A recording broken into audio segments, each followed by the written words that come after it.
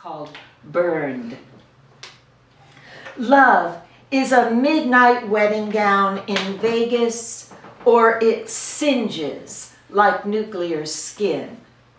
Love moves love to move toward it, moves skin to stories merging in a wrecking open, the hard core of our fragilities, the dull pilling fabrics of who we have become. Love dresses up when it's for you, lifts you and lifts with you. Love lifts with its legs, heavy lifting with its full giving.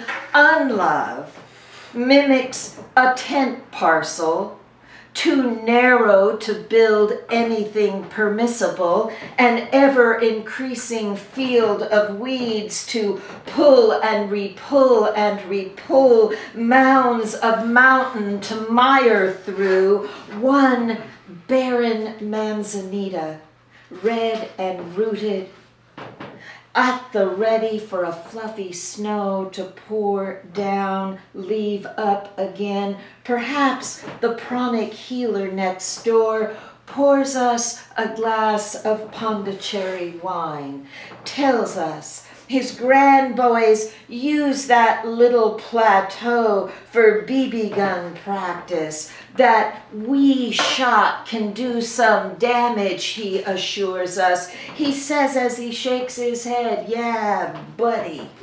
And he raises a glass toward us for a toast. Heart against a, thank you, heart against a, don't feel required.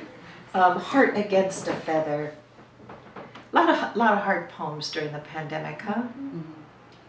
Now that I've weighed things coming and crushing, the full threat of yet another layer falling open begins to level out.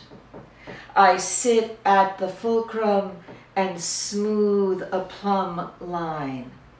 In the weighing of drayage, the sheer plumage is removed for safe sending. What need is there for decoration when we have fed like hostages at one last map of our own wrongdoing?